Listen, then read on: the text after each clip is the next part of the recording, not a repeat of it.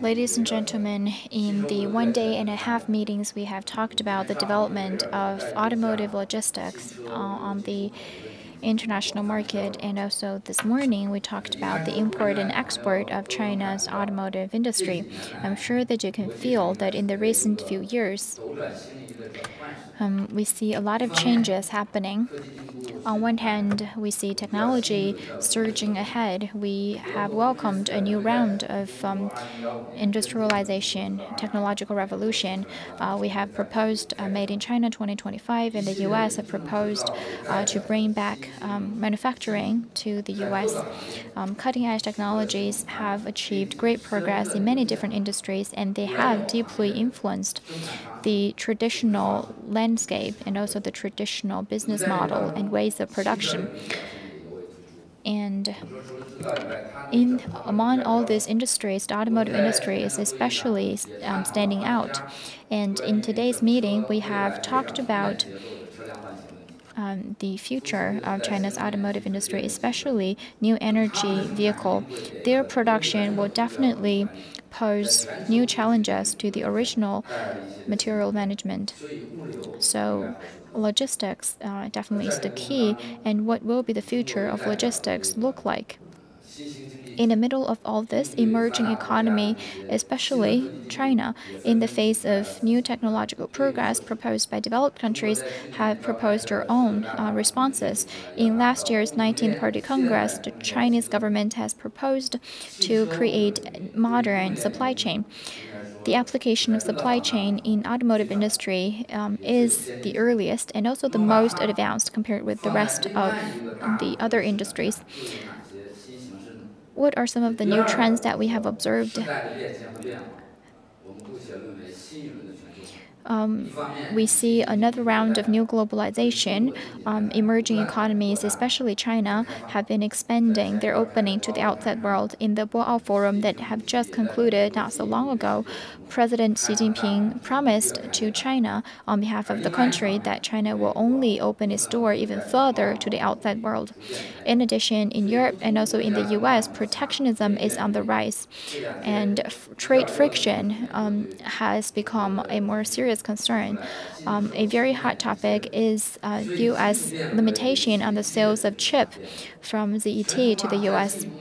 Is globalization continuing or is globalization shrinking? And also how far the Belt and Road Initiative can go. Today, we talk about the development of automotive logistics under the context of Belt and Road Initiative. This morning, we'll have speakers who talked about CR Express. A lot of people are very interested to see for how long CR Express can continue. Some have proposed that the stability, political stability in China will help CR Express. But will a market factor kick in? Because right now CR Express still relies heavily on subsidies. As subsidies reduce, will CR Express start a new round of technological revolution? Will it lead new changes? So these are the topics we'll discuss this afternoon. We will have 3 areas of discussion. We have production manufacturers. Also, we have logistics service providers. We have also CR Express representative, which is definitely the fruit of China's Belt and Road Initiative. What role railway should play and what expectations we have of railway. I think these are the issues a lot of us are interested in. So now I would like to introduce to the stage our panelists who will share with us their view. First of all, from Jianghuai, Mr. He Yong, in charge of international logistics, and also from BYD, Madam Kang Yan, manager of import and export, and from Brilliance BMW, Matthias. This is also the only foreign panelist we have this afternoon. He will share with us the impact of U.S. trade war on Brilliance BMW. And also we have Madam Wei Rui, followed by an old friend of ours, Mr. Zhong Cheng from China Railway Container Transport Corp. And the sixth panelist, because this meeting is held in Chengdu, so from Chengdu Railway Group, Wei Bo, followed by Liu Chang, President Assistant from Shanghai Zhengming Modern Logistics. And last but not least, we have an industry expert,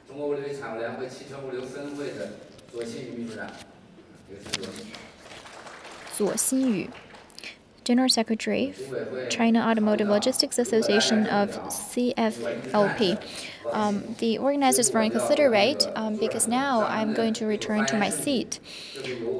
So please speak in the order that I've called you here. We will have a few questions that I raise, and then please share with your view one by one, and then I will open the stage to the audiences. So if you have any question, then please feel free to raise questions, and you can designate a panelist to answer your question, or you can ask all of them to share their view on your question. So just now we've talked about how technological progress has impacted the industry, and also globalization, how globalization has changed corporate structure, and all of those are related to supply chain and logistics. So could you please share with us, based on your understanding, based on your knowledge, how is technology changing and how is that affecting your sales? And what is your model of logistics that you're using? That's the first question. And the second round of the question, I will ask about some prominent problems that you currently have in production and also in logistics. This could be global this could be global problems. This could also be China specific. This could be problems from logistics service providers, or this could be from about railway, because we also have two representatives in railway. And also, what expectations do you have of China's railway? And the last round of questions, we will look to the future and see get your take on what the future outlook will be. So now I would like to invite Mr. He, who will share with us their situation in Jianghuai. So please pass on your microphone. Now please pass the microphone to Mr. He. Good afternoon. My name is He Yong from Jianghuai Automotive. And my job is to support logistics for Jianghuai's import and export. Jianghuai is a domestic brand in China. Actually, in 2001, we started exporting our products. When we first started exporting, we had a very small quantity for export. So at first, we used a small trade company. We would find an agency or representative to help us handle the cargoes. But as we expand our export as of 2017, our export ranked number 4th in China. We have exported a total of 65,000 vehicles. And as we export more, and also the products that we exported have also become more diversified, from vehicle to SKD and also CKD model, we have changed our model of export. So that means the requirement our clients has in terms of logistics have also become more strict. So now, what we want to achieve is the OEM will be the one that mainly controls and coordinates the logistics. So unlike the traditional trade company model where we will find a representative or an agency, we want to be involved in all the sections involved in international logistics. For example, get in touch with the port, government authorities, customs, inspection.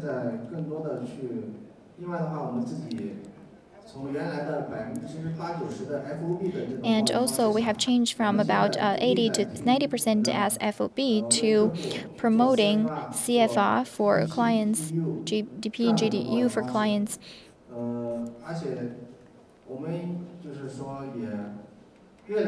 And also, we have increasingly felt the lower costs of logistics actually is an additional source of revenue for our sales, and we have really felt the benefits from this. That is why we take this very seriously throughout the company. So that's my take on this issue. Thank you. Good afternoon. I'm from BYD. I'm in charge of export. Maybe let me remind you once again. People may know about BYD car, but may not know the whole picture of BYD Group. BYD is a company that comprises of IT, railway, new energy, and automobile. It's a high-tech company. For IT, we have manufactured parts for cell phones and laptop, and assemble cell phone and laptop. For automobile, commercial passengers, for commercial vehicles, we have the specialty vehicles and also the buses. Besides new energy vehicles, we also have a solar cell storage and also LED products and forklifts. For railway, in 2016 October, we also developed our own rail tracks, which garnered favorable feedback. As the theme of our conference is automotive and logistics, we would like to talk about our automotive part.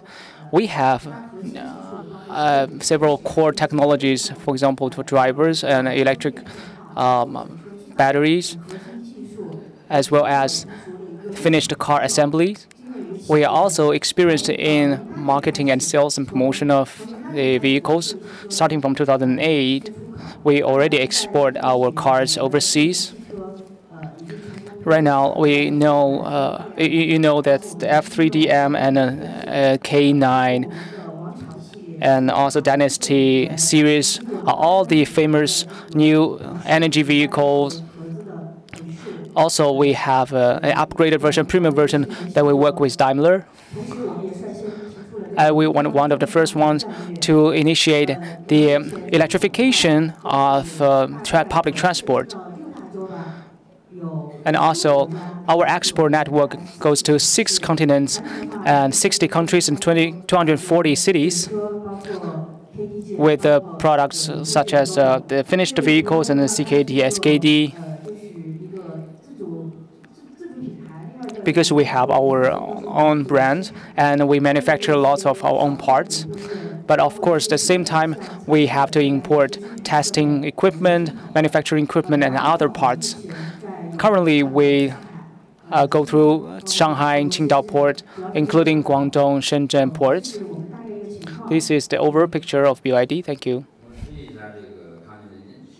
Okay, just now you said that what's the export volume for BYD?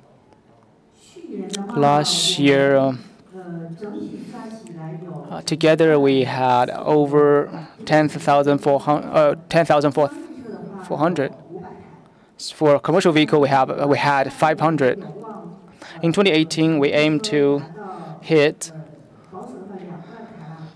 200,000 for passenger car and 1,000 for commercial cars. Thank you.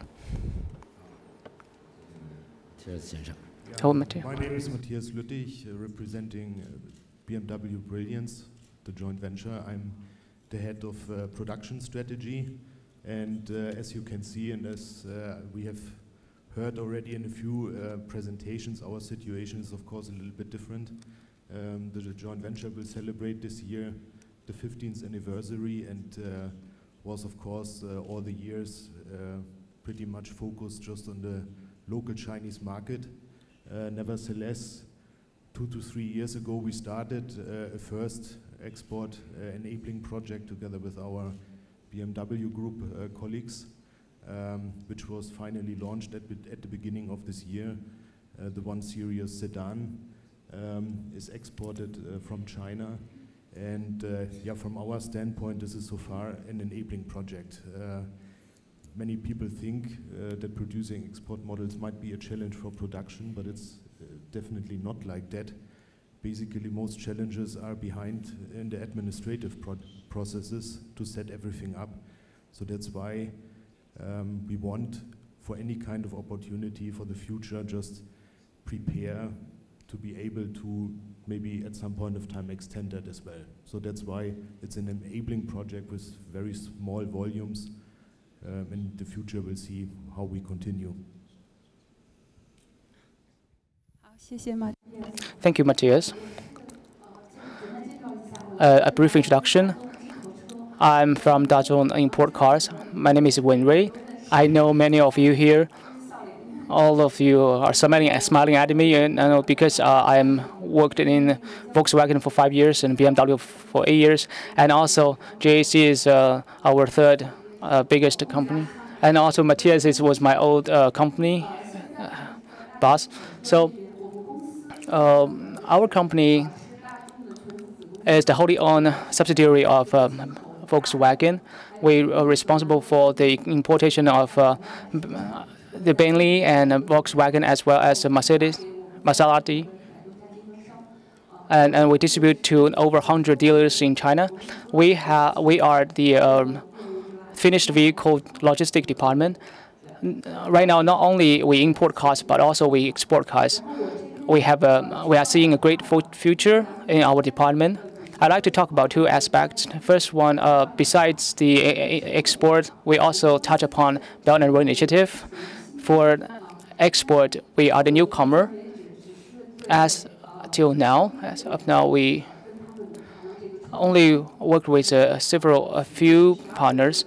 Last December, we did export 5 vehicles, and also there are around 300 for February, and then next is 150. So together, we will export to Philippines around 1,000 vehicles. Philippines, the market is a very good, important market for us, and the feedback is very good. Besides Philippines, we have received offers from other markets as well. So definitely, we are seeing great demand there. And also, besides existing models, we are planning sourcing other new models, so to speak. So we are testing water in Philippine market. I think when it compares to import logistics, export is a little easier. Like what the JC said, we usually utilize the price of FOB. We don't have to be responsible for the arrangement of vessels. And unlike importation, where we have to get vehicles from 3 ports, when export, we only have to move the vehicles from the factories to 1 port. So it's quite smoother. And also, we don't have commercial inspections. But of course, in the future, maybe the customers and also commercial inspection will combine to 1. I know they've already removed their titles. They will soon be integrated. But now, still, the customer clearance is faster because the customers help to facilitate export, so that they won't have tax addition, and they won't have a double checking on the price. However, there are also additional actions we need to take because we have to apply for the place of provenance, which we have to source from the local commercial inspection bureau. And also, because for the Filipino market, they have a tax advantage or the tax rebate to China. So we have to provide such a place of origin, place of provenance cert, so that they can give the favorable tax policy to us. So we stand a good advantage over the cars imported from European countries. And also we have a tax rebate for our export. Of course, they have a list of all the procedures we had to go through to apply and to verify, including fapiao and contracts. All of the documentation has to be consistent, so we have to do a lot of work. Currently, another question is that we don't have a good system to support that. We do it quite manually, like via Excel or email. So in the future, we would like to develop a system. We can't really duplicate the importation system, the automated system, for export use. So we have to develop a new one. Yeah. So this takes some time. Also for export, after a period of action and practice, we think that the procedure is relatively simpler. And also, we don't have to negotiate with the government that much. So I think it's a great potential. Actually, I talked with Madame from BMW Brilliance. The important point, besides system and a procedure for export, another issue is whether we can make money. For Philippines, because they have a tax cut, so we can make profit. However, if we export to European countries or markets that without tax cut, then we will, in contrast, make a loss. So whether it is feasible, we have to do feasibility planning or evaluation country by country. Some countries from Middle East and South Asia, South Africa, and as well as Brazil have get in contact with us. Also, there are companies from North American. We found that, first of all, we have a discrepancy in terms of requirement. For example, what kind of plates or what kind of stickers we have, and also the requirement for parts, and also qualification, certification, as well as the local pricing. So when we do our business case, we found that really definitely we can't make any money, so we can't do that. Yeah, Madan is nodding her head. Yeah, that's the situation of exportation. I think, Chairman Ma, I think we see great potential in exportation. We feel that it is very promising because so many countries are coming to us, and Made in China is really being well recognized around the world, not only from developing countries but also from developed countries. So I strongly feel that we should be optimistic. This is an export. So let me briefly touch on Belt and Road Initiative and what we have done as a company. Like Prof. John has said, we have some concern regarding the rebate, and after a while, if the rebate or the grant has been cut, then how can we continue? And also, we are testing water. First of all, of course, Volkswagen definitely place quality as first, as second as cost, third, how smooth the procedures. For example, the inland ones, such as the Chongqing and Chengdu, they have yet to experience a large volume of these finished vehicles. So whether we can do it very smoothly, we did some test batches through Chongqing. The first batch was not very good. It was quite cumbersome, and it was quite expensive. For the second batch and third batch, the whole procedure was much smoother. So I understand that the government agencies were becoming more cooperative. For tax cut, we have to have our international partners to discuss with the local government. Then they give us a quote, so we can't do much about it. But still, the concern is what will happen in the future. and also for Chengdu, the Chongqing government and Chengdu government are both very supportive. But I don't know what will change after a new batch of a new office comes into place, whether the next government will support us. I'm not talking about the central government. I'm talking about the local government, whether the next office will really support us. Well, of course, the German side are also participating in the tendering. We still have to compare with the sea ferry logistic cost because we have to sell all these vehicles to the 4S shops. So if railway transportation is more expensive, then we can't afford it. Of course, by railway, we can cut short 2 weeks. However, compared with time, we place more importance to the cost. So if the German tendering for the railway, if the cost can come down to as cheap as sea ferry, then we definitely will look at the railway routes. So this is my report. Thank you very much.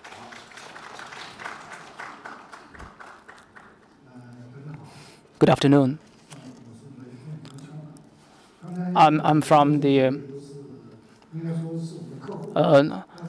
logistic company side. These are my clients. Like I said in the morning, I participated in the meeting for the first time. I should have come earlier. Just now, Prof. John said how can we look at CR Express in the new age. Also, just now, some of the questions being posed by the OEMs. I think at the start, so the CR Express, it started in Chongqing. Actually, the mayor of Chongqing, Huang Jifan, had did a calculation. If the factory shift from Shenzhen to Chongqing, how can we calculate how can we save in terms of the logistics costs? Huang Jifan said they want to reduce the cost even. Huang Jifan said that for HP's warehouse in Netherlands, that was over 4,000 USD. But so according to HP's requirement, the logistic cost had to be kept the same. Well, our cost was much more expensive, and also all the railroads didn't have confidence to that. HP was willing to pay 4,500. So Huang said, if you go by sea, you have to take 1 month extra. So the laptop warehousing cost will increase by 7,000. So we can give you as a government grant.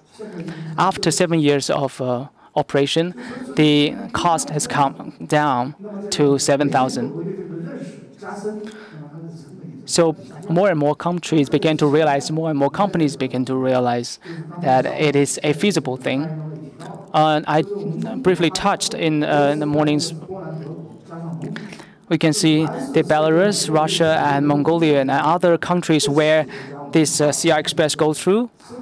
We have signed a memorandum and agreement last April as a result for the High Summit, Belt and Road High Summit, high-level summit. So also we had a meeting this year to talk about some of the detailed and practical issues. Just now, many people have touched upon the congestion issue in Mala for CR Express because of the rapid development. Because the European region didn't expect such a rapid development. We had a tremendous growth. In 2011, we only had dispatched 11 trains in a year. Second year, it went to 42, equal 42, and the third year was 80. As of 2017, we crossed over 3,000 trips benchmark. So the pressure to them, it's great. You know, if you go abroad and take a look, you know that they have to take a rest. They can't work overtime. They can't work 24/7. And also, really, the capacity of the railway and also the capacity of their direction and management is substandard. We have come to notice that in China, the road out from Chongqing to Kazakhstan, then from Kazakhstan to Belarus, are all about 4,000 kilometers, together around 10,000 kilometers. We have a consistent direction, given consistent orders, but when it goes out into the European regions, it's definitely free. It's definitely a free market with different operators working together. So there was not a very good and a consistent collaboration. When my car arrives, I can't take your goods away. So the train has to be stopped there and sit idle. And starting from from last year, we have come noticed in this issue. We have explored some new routes. So we have opened 3 channels to Arlian and also to the east to Manchuria. So we have 3 ports, and almost all of these cargoes are concentrated in just one port, and that has put a lot of burden on this port. And we've taken a look, and we feel that they have limited capacity, and 150 kilometers to the north, and there are another port, and then there's another port in the proximity to this place that is possible. And also recently, Russia has proposed another route. So from Poland to Ukraine and then to Czech Republic, it is all feasible, and we are looking into this in the next step. There's another new port, Chemilovka, that we have investigated. If this is feasible, then I think we can resolve the problem of limited capacity of our route. In addition, CR Express is using newer technology. One technology that we're using is container tracking. So we have installed GPS trackers on the container so we can track the container. That's one model. Another model is to add electronic lock also with GPS functions. So we can provide real-time location of the containers to our clients. So that means we're improving the level of service we're providing. And also in collaboration with countries along the Belt and Road. After we have signed agreements with 7 countries, we have formed a joint working group, and underneath that working group, we have 2 expert groups.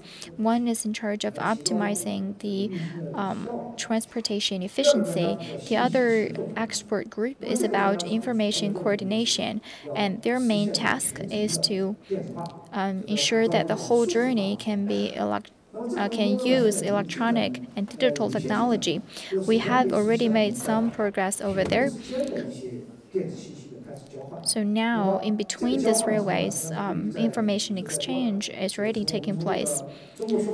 So after the train leaves China, then the information reaches Poland, and then after it reaches Poland, the information will reach Kazakhstan. So the next station can get ready in advance. So that's one aspect. Another thing is that together with customs and inspection bureaus in countries along the way, we would like them to be pre-informed so that the customs could notify other customs, which will improve the efficiency of customs clearance and reduce the amount of time the cargo will have to stop at certain customs at certain port. So from inland China to Poland, I think 10 days is quite feasible. So on one hand, we would like to provide more stable services. We also hope that more cargoes could go through this route. And I'm sure that some of the speakers have already mentioned this. There are actually more cargoes being transported to Europe, but there are much less, less than 1/3 that will come back to China. So the ratio between outbound and inbound is not 1 versus 2. I think it's even less than 1 versus 3. And those in the logistics industry know very well that this is the greatest source of the cost. So now we're trying to think of a way to make the level of outbound and inbound cargo more balanced. In Europe, there are a lot of cars that want to come to China, but they just go to the port. They are transported by sea. And one thing that I'm really curious about is why is nobody transporting them by railway? Because Wuhan and Chongqing and Chengdu have all become the important port for automotive. I think there are mainly two reasons. First of all, and also the most important one, is the cost of transportation. The other thing is the service quality provided by CR Express. So what expectations do you have, or what complaint do you have about our current model? And also, do you have any concern about the procedures with inland transport? Maybe that's some of the concerns that our clients have that prevent them from using our services more. But I think CR Express is another very good model in addition to transportation by sea and by air, and I hope that I can gain your trust. Thank you very much. Good afternoon. I'm from Chengdu Railway Bureau, and we have recently rebranded and renamed. I would like to thank the organizer for giving me this opportunity to come here and to talk about what we think. Railway is an eco-friendly way of transportation that can transport large amount of cargoes. In the recent years, China has been deepening its reform in railway, and railway has played an even more important role in international automotive logistics. Chengdu office is one of the 18th offices underneath the headquarters, and we are in charge of Sichuan, Chongqing, Hunan province, and some part of Hubei province. Because we are responsible for Chengdu cluster as well as Chongqing cluster, which are one of the largest manufacturing clusters for automotive industry, and also it is in these two provinces that we see growing consumption of vehicles, which is why the import and export of vehicle as well as parts has been growing very fast based on our statistics. In terms of domestic transportation, we have been coordinating closely with relevant authorities and developing railway transportation of vehicles. Last year, in Chengdu office, close to 800,000 vehicles were transported in this way, and we helped ship more parts. And we have shipped 4,200 containers, up by close to 50%. And with a GB 1985 standard that has been promoted, we believe that there will be more shift to railway. So in the future, railway will need to take on more workload from the transportation of automotive. And also in terms of import and export, as Mr. Zhong mentioned, Chongqing is one of the first cities where CR Express was opened. That was in 2011, and in 2008, the first proposal for CR Express between Chongqing and Europe was drafted. So from the drafting of the proposal to the implementation of this plan to last year, when 650 trains finished their journey, we saw remarkable growth over the past few years. From 2016 to 2017, Chongqing ranked #1 in terms of the trains that it have operated for CR Express. Last year, the number exceeded 800. So it so happens that the railway of Chengdu and Chongqing fall within our obligation. In 2 years, in the last 2 years, almost half of the trains under CR Express are being operated here. So we can say for sure that railway is developing very fast in these two cities. And last year, vehicles imported and exported through CR Express reached 550 containers.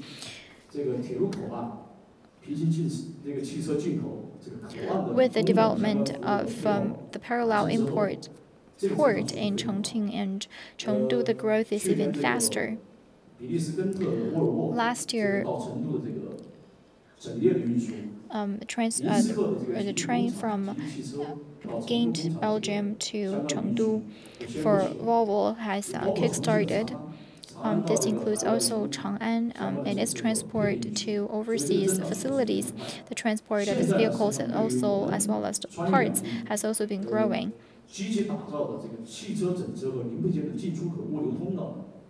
So now the automotive logistics channel we have created mainly include a few factors.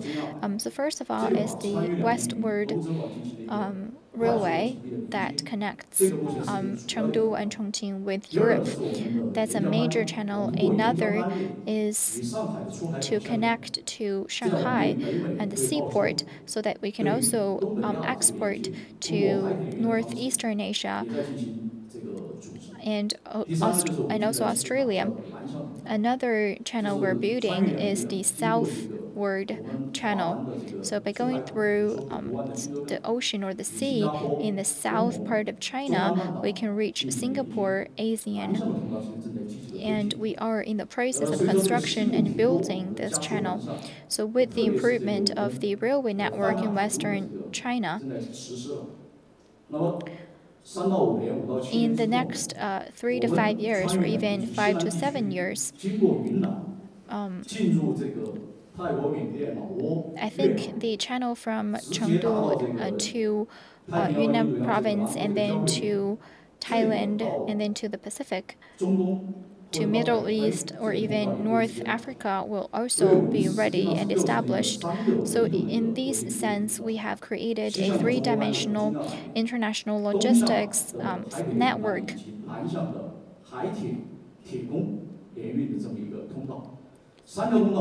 All of these, after they have been in operation in sync, will be adequate to serve OEMs as well as the consumption of vehicles in this region. Another point is that we are proactively creating multi-modal transport, especially the planning of specific joints. We think that multimodal transport is the future that we need to focus on. Railway, sea transport, and air transport all have their own advantages. In order to better serve our clients, it's very important to combine the advantages of all these different ways of transport together. Of course, we cannot be the dominant player here, which is why we are working closely with other authorities in Chengdu and Chongqing to serve the manufacturers in these two regions. Let me give you an example. In Chengdu, it is building a second airport in addition to Zhuangliu Airport. Another new airport called Tianfu is being built. We are coordinating with local authorities so that there could be two railways that connect to the airport, so that this could become a hub for multimodal transport. 3 to 5 years later, we will see the emergence of China's railway network. So after China's railway network takes its preliminary form, take Western China as an example.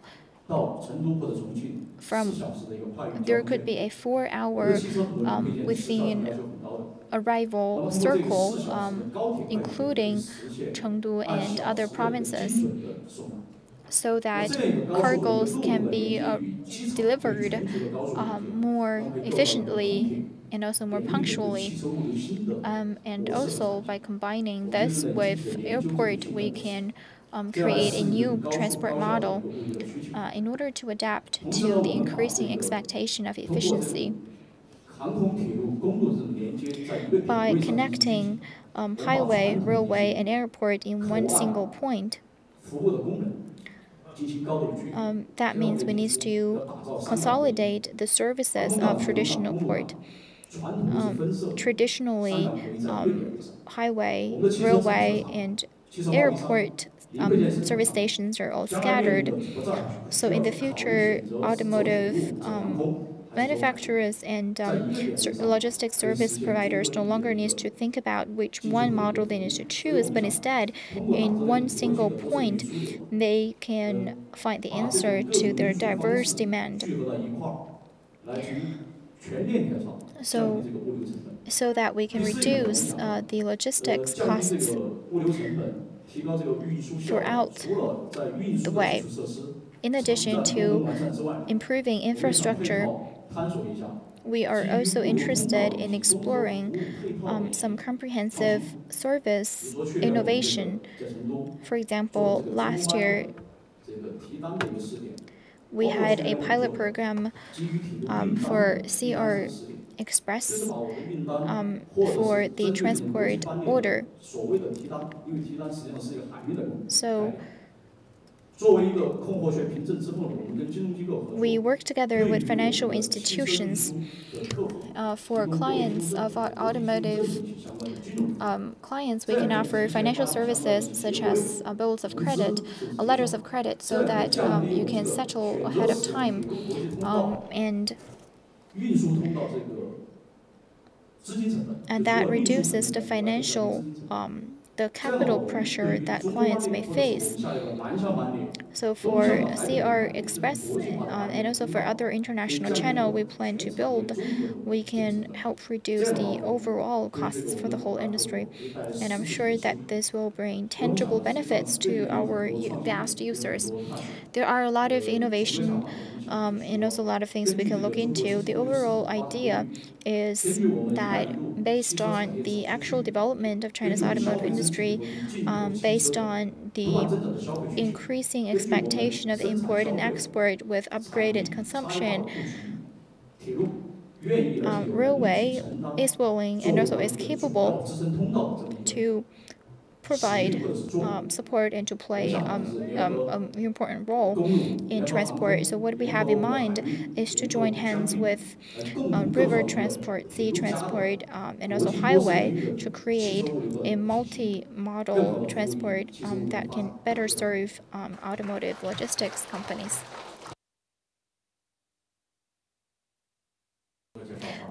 Because I already did my presentation this morning, so just a brief answer to the question that was raised by Mr. Zhang. So first of all, about the declining in subsidies as an operation service provider. So this is something we're trying to work on, because I'm sure you are all very familiar with the features of railway, because railway in terms of cost is between sea transport and also transport by air. So of course we cannot offer more competitive costs compared with transport by sea. I think we shouldn't recklessly reduce price and compete on price only. I think what we need to do is to find business models and also clientele that fits railway transport. I think automotive industry and some cross-border e-commerce sector could also be our ideal client, because the advantage of train is that it saves time and also it has some competitiveness in price. So I think this is something we urgently need to do when the subsidies are still in place. So imagine we are a startup company. Before we burn through the investors' money, company, we need to find our viable business model, and after the investor capital has been completed, we need to give them an answer about how we want to go ahead and operate this market. As I think it's the same logic behind the move to build airports in a lot of places, because the airport is only a platform. We need to think about what you want to do with these airports, because there are not so many airports in China that are profitable. A lot of other airports are still losing money. I think it's the same for the railway. We need to find a feasible business model. I see that Vivian is sitting down there. The U.S. railway is one of the world's best railway network for cargo transport. It gives us really an insight into what railway transport is suitable for. Another issue is that different from sea transport, between the port there is international sea. There is no restriction of local law and regulation, but because the railway has to go through the land and all of the land has already been claimed, the only exception perhaps is the Antarctica. So given these factors, different countries have different requirements for customs and also for inspection. Let me give you an example. Last year, I talked with Poland government, and we talked about how we can use the Belt and Road Initiative, and they told me a joke that China and Russia are bullying them. I said, why do you say that? He said, this is because Russia doesn't allow recently butchered beef to go through the EU. They only process the beef meat and into a small package to go through the Russia border. For Chinese policies, after the beef butchered, the tax is very low. And however, when after it's processed, then the tax goes up to 20%. So I end up losing my job, losing my business. Right? So these are some of the concerns facing the clients we worked. Not only smaller clients, but also big companies.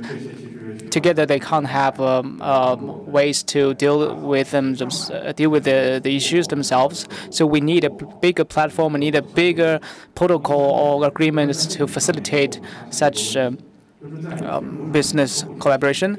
And thirdly, we can see that there is a great stratification of the clients using the railways. On the one side are the commodity modifiers buyers and also the automotive OEMs.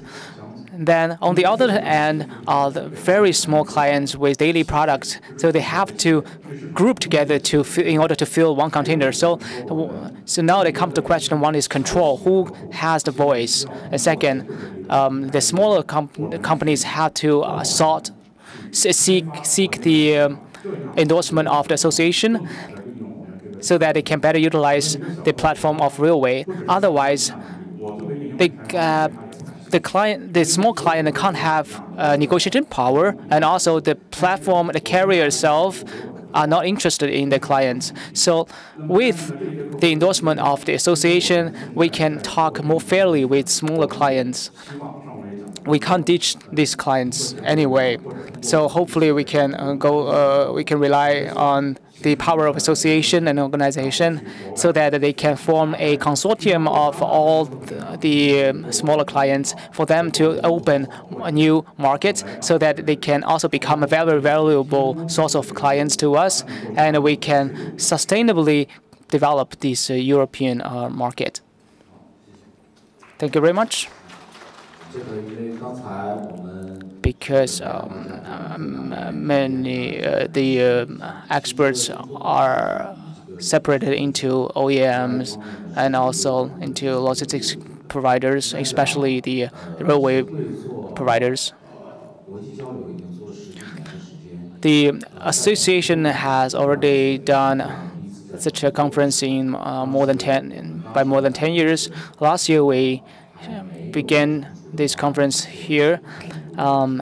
Last year we felt that we yet to have a comprehensive plan for this finished car export and import. However, over the past 2 years, I can see many players have tried,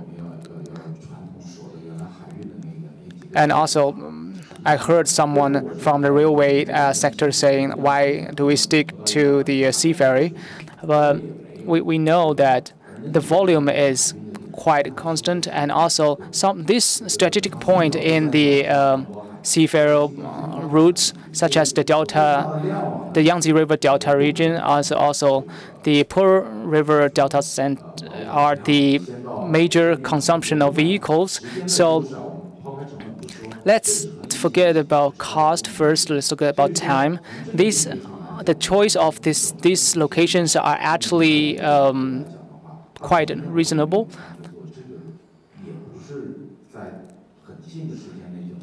So we can't see a huge change in terms of the volume going through railway in a near future. So in terms of CR Express, I think the more you can, the things you can do is to look more on the parts manufacturers, because actually we have both-way traffic. Especially if we go to Europe, we can carry back a large quantity of parts. Each year we see such volume. But for OEM, when it comes to export, as far as the data last year goes, for example, for the Ro-Ro, they have already started in the direct operation of export. Just now, when we also touched upon the story of Philippines, they also have they have a station in Yantai, where the Chevrolet and also the BMW, Volkswagen are directly shipped to Philippines by Ro-Ro to keep the volume there. So my suggestion is that, based on Belt and Road Initiative, I think we need to provide more alternatives to make the parts clients more interested, because they are more sensitive to the time saving. They like time saving more instead of the OEMs, I guess. And we can see the new direction or new development in the export. For example, the commercial new energy vehicle, for example, the buses, we are clearly seeing the effort in promoting them to go abroad. But it's difficult to put them in the container and go through railway. So they are very large volume. So whether we can come up with a very new solutions, or whether CR Express has to go by containers, I'm not so sure. But we can see a very steady and stable export trend for commercial new energy vehicle compared with passenger finished cars. So I think if we think along this line, whether it's a finished vehicle for the new energy vehicle or whether it's a KDs, I think it's more pragmatic and forward-looking when you select clients, because all the routes, air, sea, land, are competing among themselves for these resources. So we need to see whether they can put in a really good effort in think about new solutions rather than rely on just one method. Well, for domestically, we know that after standardization is done, how can we operate? For the automotive logistics, we know that the overall cost, whether in terms of its throughput capacity or cost, we still have room for optimization. As the association CFLP, we don't have a presentation in terms of the study results, but actually we look very much into the throughput efficiency, because we also are in charge of cold chain and express delivery. So I don't really talk about the efficiency to them, because our efficiency is just not there. For a vehicle, an average is only around 7,000, 6,000, 7,000 kilometers. It is even shorter than a taxi driver who would have covered. So in the future, I am strongly for the combined transportation and intercity, intracity.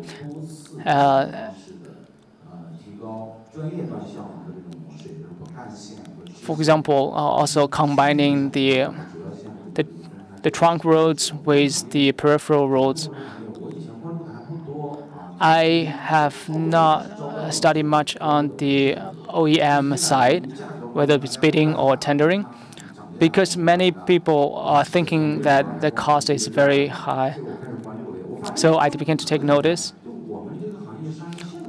We've seen that actually this industry is kind of segregated by routes.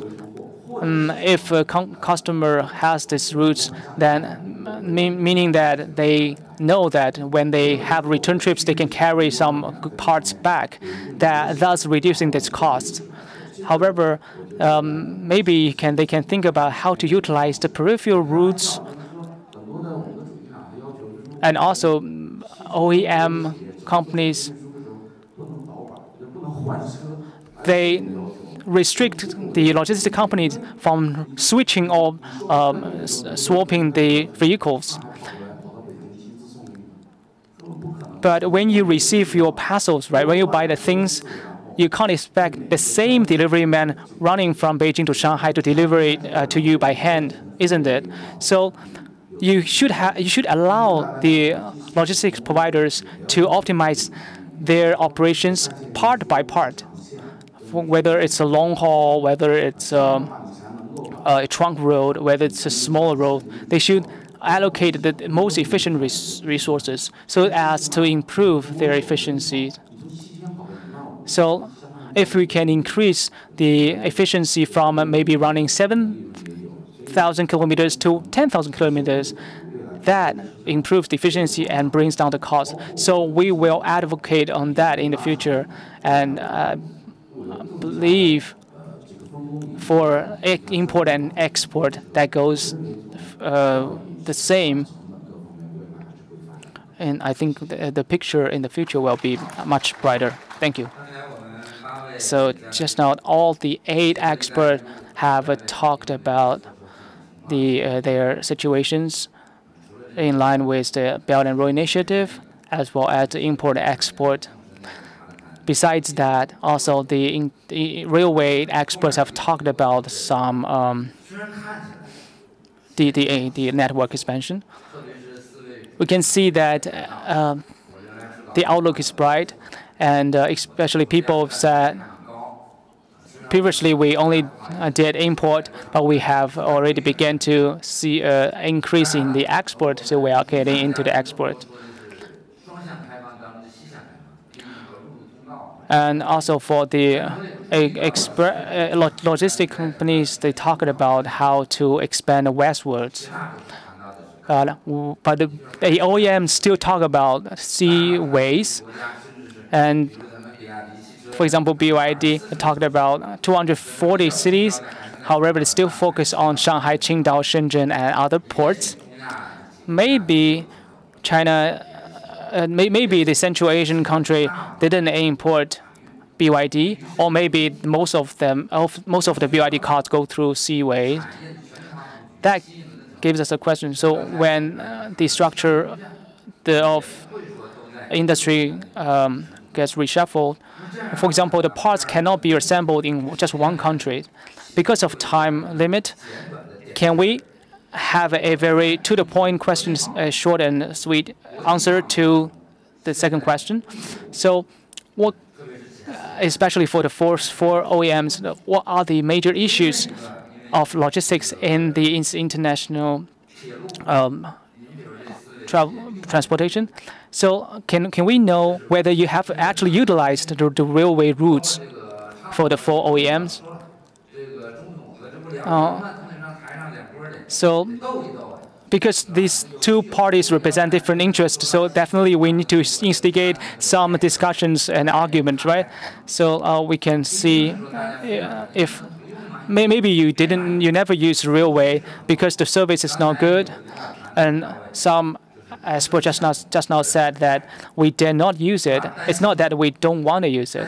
We're afraid, we're concerned about the inefficiency of the local government. I think we need to appreciate that.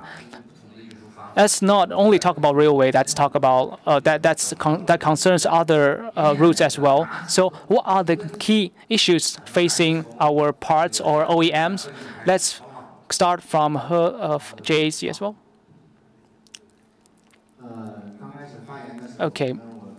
So, just now I deviate from the topic a little bit. Actually, we have been working with the railway routes along the way. For example, our Kazakhstan project was signed at the witness of Premier Li Keqiang. We are trying our best to operate this project, and each month we have 60 to 70 containers going through to the country, and sometimes we can charter the whole train. Also, we have another project with Russia, which utilized railway route.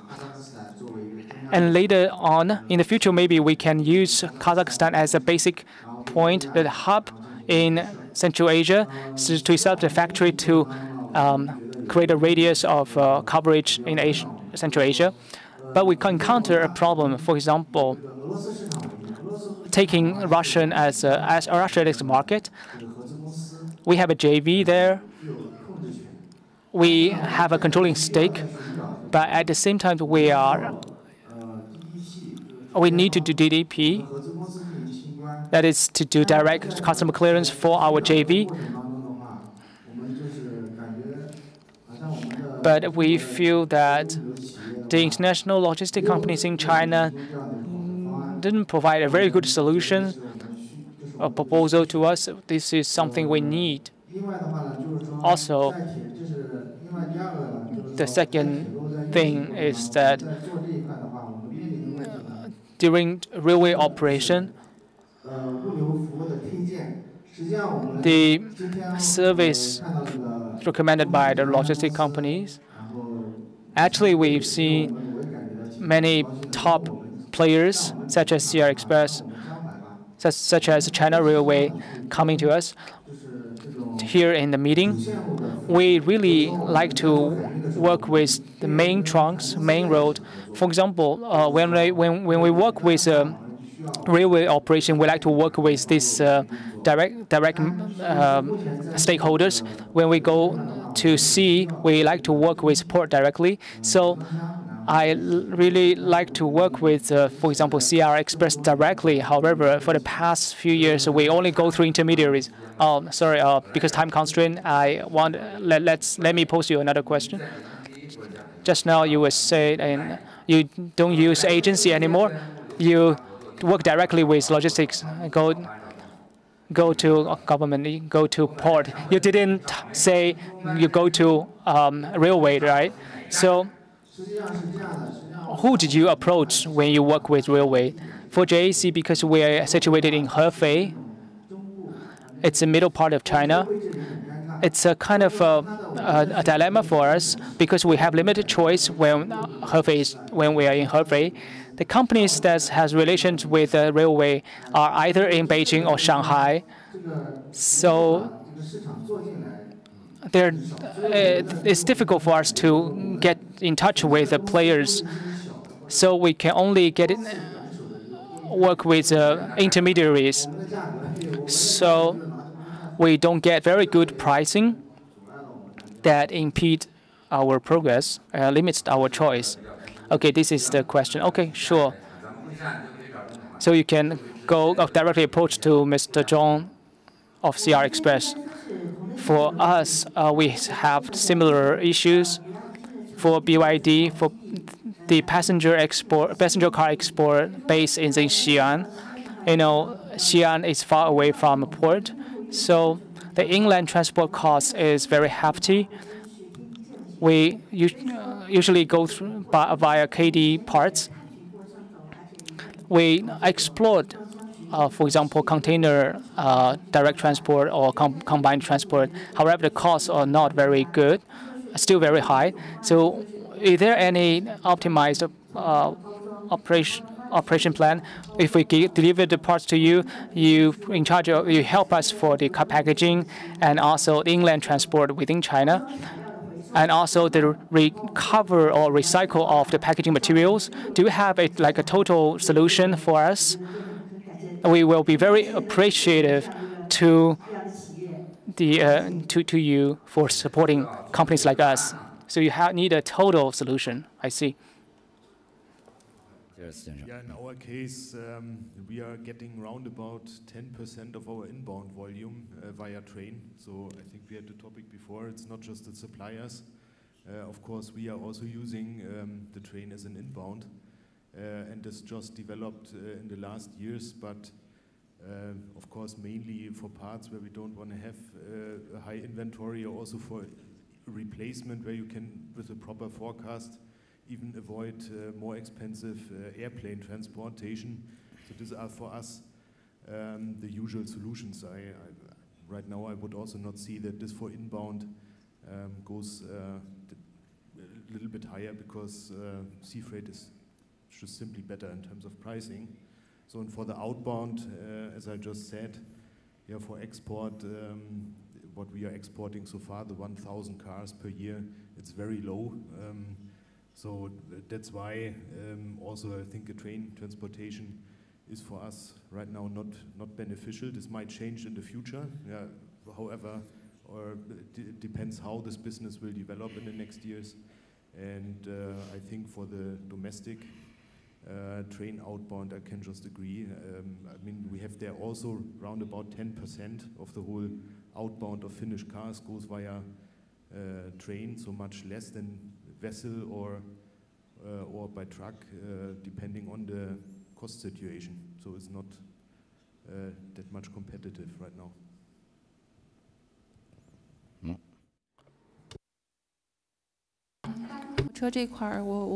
So for Volkswagen import and export, so just now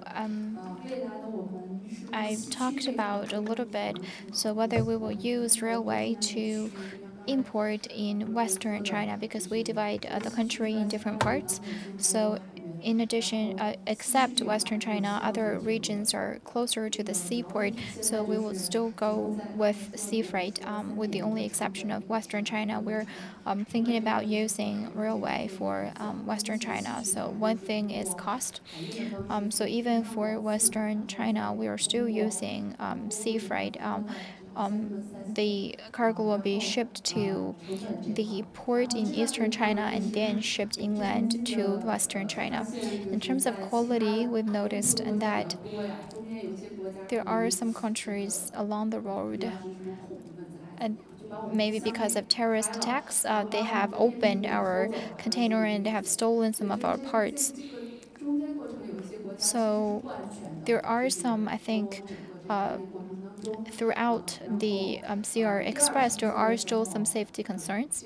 And that's for the first batch. And when we do it the second time, there maybe, I don't know if it's because the container is not sealed properly. We see that there is some dirt. And also how many vehicles you can put in one container. So right now for a 40 container, we put in 2 vehicles. If we use a rack, then we can fit in 4 smaller vehicles and then 2 larger vehicles. But quality-wise, is it reliable to use a rack? We still need to run some tests. And also we have heard that there are cases where the rack falls over and then hurting the car. So quality and also safety are 2 very important considerations for us. Another thing is procedure or the process, similar to what the 3 other panelists have mentioned. You need to have solutions also at the starting point, also at the destination. So in Germany, there are two places that we mainly load and unload. So how we go from the railway station to our final destination, to our final facility, we still need to go through highway or the road. And even when we go through the railway, when we go back to domestic China, for example, we reach Xi'an, and after we unload at the railway station, we still need to use the truck for the last mile transportation. If we find railway, then for the last mile, we still need to find another third-party logistics service provider. So that's some of the major concerns we have. That's for import. For export, it is about where the destination market is. Well, if it's some country like the Philippines, I don't think you can get there by railway. So maybe some inland markets we can consider it. Another thing I want to ask you is what about parts? So you mentioned the vehicle. What about the import and export of part? So we are using. So you're saying you can consider using CR Express for the transport of part? Yes. So wait a second. After they finish this round of sharing, I will open the floor to questions. So a few concerns have already been addressed. So as someone representing CR Express, we're also well aware of the issues we have. I don't think these are issues that cannot be overcome. I think they can be solved. And one thing I forgot to mention is that this morning, and also in this morning, and also some of the reports, we saw the case of Iran. Last November, China Railway, Pakistan Railway, Kazakhstan Railway held a conference, a 3-day conference, and we agreed upon a very favorable price. So if you need to transport from Shanghai, from China to Iran, right now the price has been cut by half. So if you have any business going to Iran, feel free to approach us.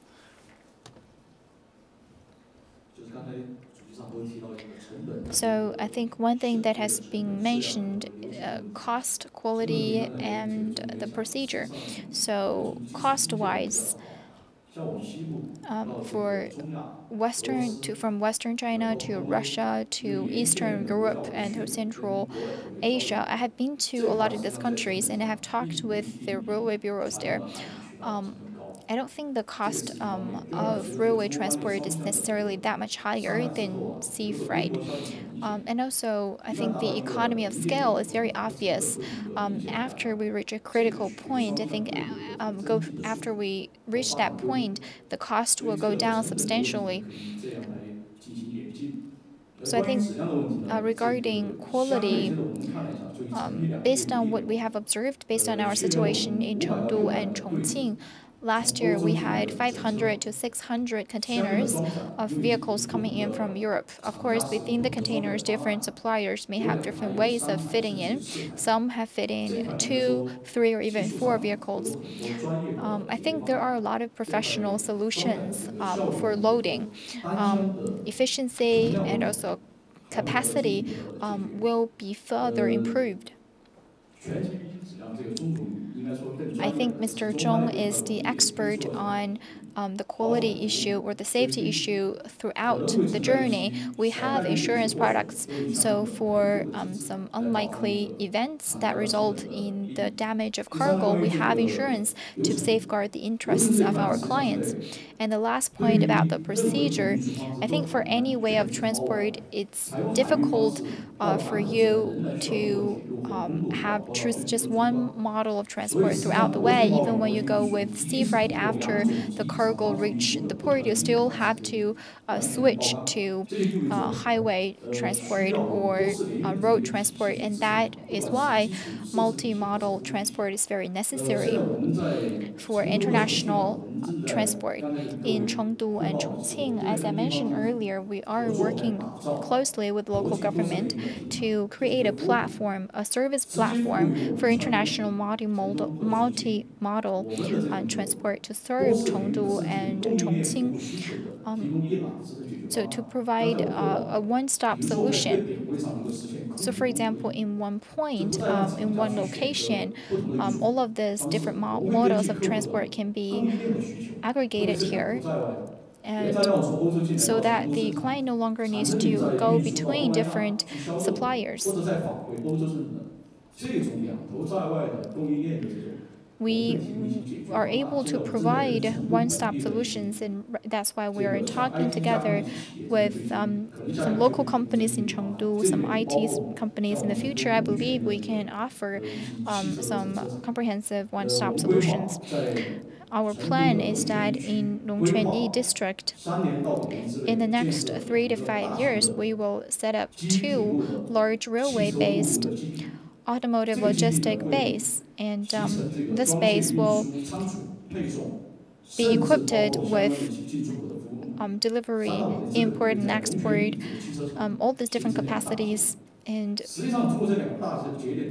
by aggregating all of this, then the functions of the OEMs will be better supported, and they will be given better services. And right now, we're working together with local governments and related companies to solve this. I'm sure that in the future, there will definitely be this one-stop solution service providers.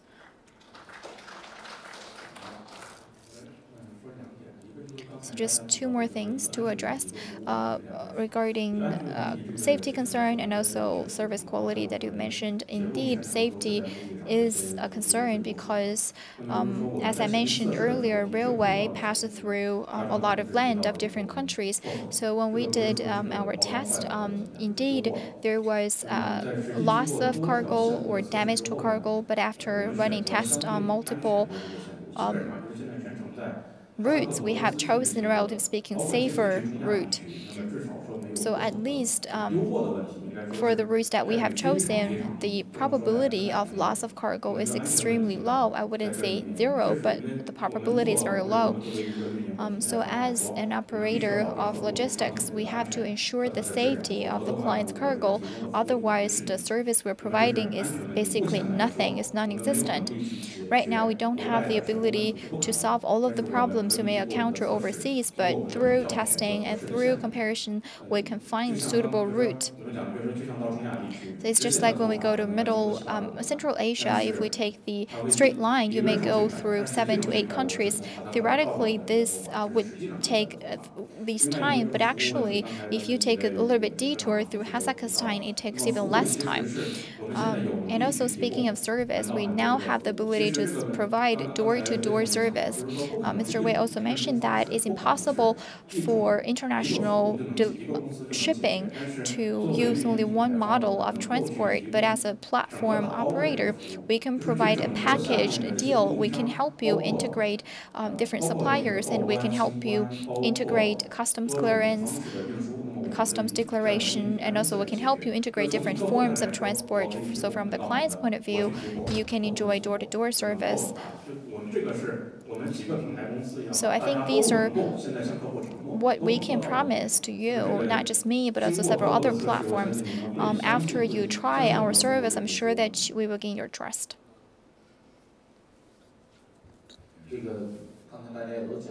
So just now we've talked about whether to use railway or not.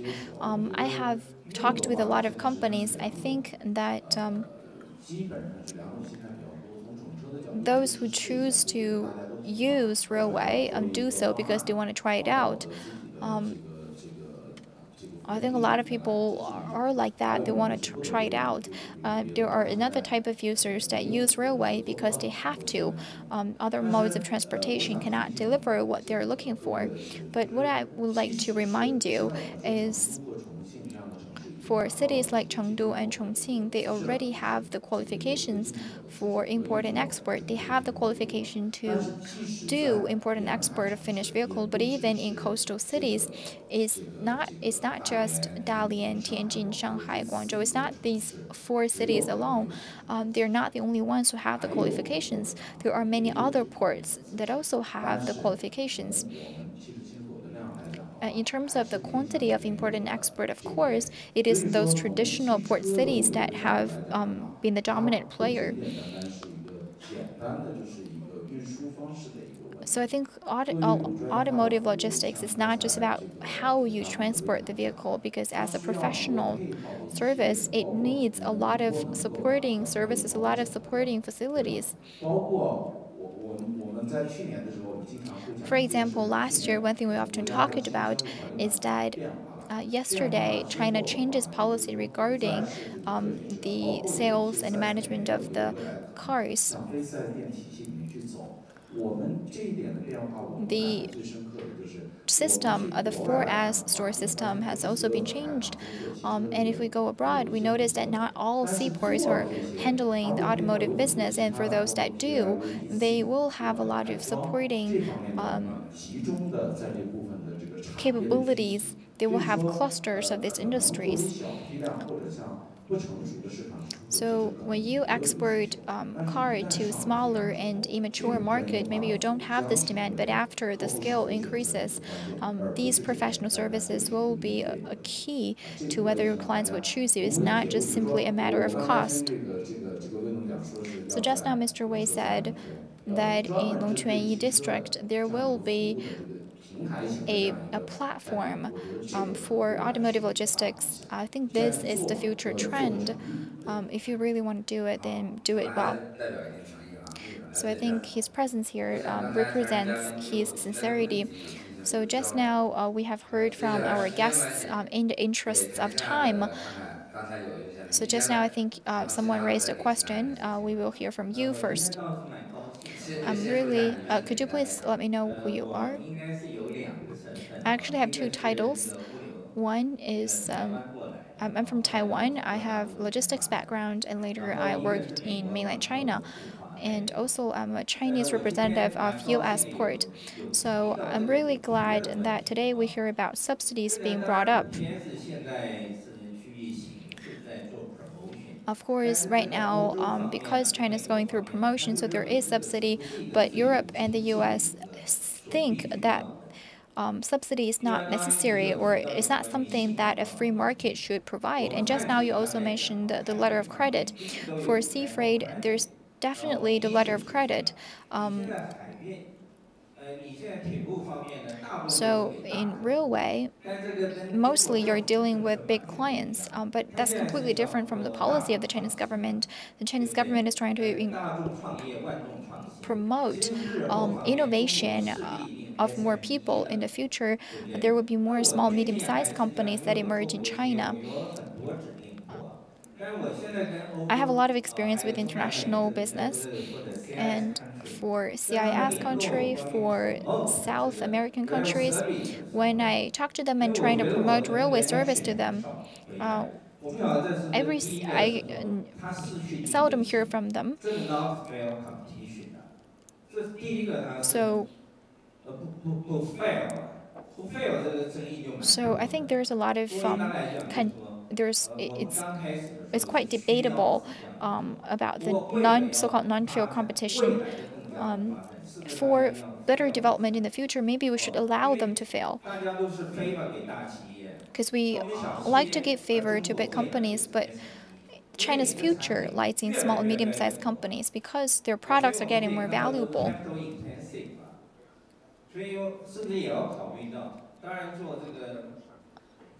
group page 啊，我刚刚看什么I see that 整柜、整列，we hear about different models of shipment. I think that should be the future that we go into. Thank you. So you don't really have a question, it's just want to share with you what you think. Is there someone up there who want to say something or add something? Okay, if not, then I will. So regarding subsidy, Mr. Zhong didn't mention that too much. Right now, subsidy will be declined every year. We will gradually go back to the free market mechanism by improving our service. The information that I've got is that subsidy will be down by 30%. So within 3 to 5 years, there will be no subsidy at all, so that the market is restored to a fairer state. And also, as has been mentioned, in order to promote fair market competition, because we also understand that railway receives the most favorable treatment, so it's the least fair way of transportation. And also for small, medium-sized companies, I think one thing that has been very good is that in addition to sharing a container that is being underway, big companies will increasingly connect with these logistics service providers and also promote one-stop logistics service provider. So that means more small, medium-sized companies, they can't go to a railway directly. They have to go through the agency so that they can receive better rates. I think that's a future trend, and in many places this has already started. Thank you very much. Anyone else? Can I just add about the free trade issue? My view as an investor is an angel investor of the railway system. That's how I see this. So it is an angel investor. So the government helps build the market and then the companies take over. So they are all under very strict quota to repay this loan because they have basically taken a loan from the government, and right now they have to repay 400 billion a year. We are from CFL ranking. We are one of the sponsors. And I think Rikta from Volkswagen, right? So just now you talked about the rack, and actually we produced a rack. So usually 2 cars fit in 1 container. Now you can fit in 3, 4.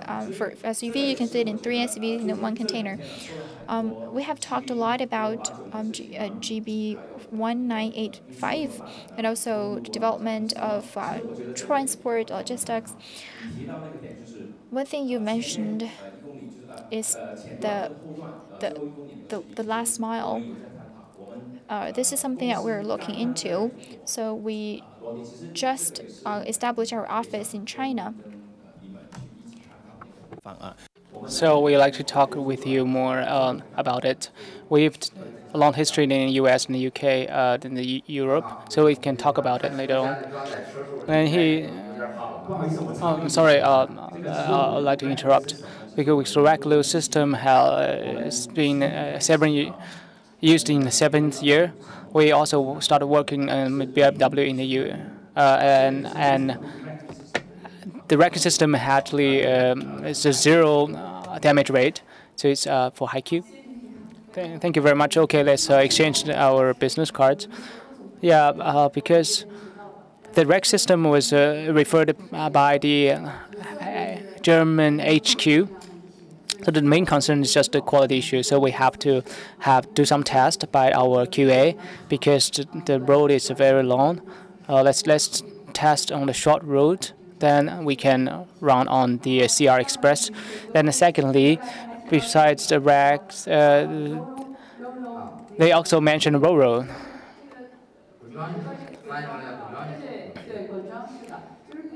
So without using rack, they can use the RoRo thing. So maybe your racking system is intermediate or interim solution, but for the long run is still for RoRo in system. From factory, they also use the same solution from factory to primary. So you know, Matthias, you understand the system, right? 对，我不知道他知不知道。Okay. Yeah. Yeah, I think I understand it, even if I'm not even if I'm not an outbound specialist. Mm. Yeah. But well, I cannot add something to that. Yeah. OK， 还有问题吗？好了，没有了，那就这样啊，时间关系。 Okay, so time is up. So we are looking for more to the more personal interaction with all the experts. So I'll summarize the points. So facing the technology advancement and also the impact with globalization, as each of the companies have explored new innovative measures. When it comes to logistics, headed by JAC and other companies, OEMs want to work directly with the logistics providers. Small and medium companies still have to work with agencies, but now we are also exploring the undertaker policies. Also BMW Brilliance are exploring how to optimize the operation and organization. So with the further expectation of further reform, we are likely to see the streamlining of customer and inspection and the integration of the two bodies. And also we have a concern on the continuity of policies. So not only at top at the central government and also at local government, especially the destination governments. However, overall, with the development of Belt and Road, more companies are likely to try the CR Express. Granted that they have issues. With the rapid expansion and development, the CR Express and railway operation are becoming more optimized. They have putting effort in the information optimization and collaboration between China and other companies. And actually, Chongqing and Chengdu already account for more than 40% to 50% of the trains, of the total number of trains dispatched. So this year, more than half will be dispatched from Chongqing and Chengdu. Just now also, BRD said that how can we make optimization in the inland transportation?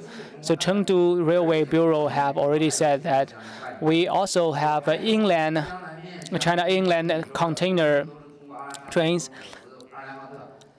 We may have a westward expansion of the routes, and we can rely on the OEMs and the parts makers can rely on the combination of sea and land transportation together. And also we have talked about a new method. So we come to now if I fly to Chengdu, it's a Shuangliu airport. But next time we may fly to Tianfu airport. So by then we may experience personally the railway and also airport combined transport. So Chengdu is building itself into an international air freight hub combined with the railway capacity, which will be very unique in the world. Also, people talk about cost. Then Chengdu government also mentioned that we don't really not only have a high-speed train system, but we also have the normal slower train options for it to take into consideration. So for CFLP, the association have been working and also we have arrived later and we just participated in this conference. We will participate more actively because to answer to the questions say in terms of safety, cost, and efficiency, we can solve the issues internally. when the goods goes outbound, we also have to make sure that they are safe, to make sure that we have a win-win situation and better collaboration. And so in the future, I think we need to rely on a multi-modal transportation to support import and export of OEM, and also we need to rely on CKD and SKD. Then we have to rely on more consistent information collaboration and innovation on the business model, and we have to really work together. We co-build and co-discuss the issue. The CI Express mainly had its gateway in the west, east-west. So actually, it is a very strategic location, and we will see a lot more potential. So the auto logistics is of great potential. The platform, this conference is a very great platform. So we will see, expecting a great potential for our operation and business in the future.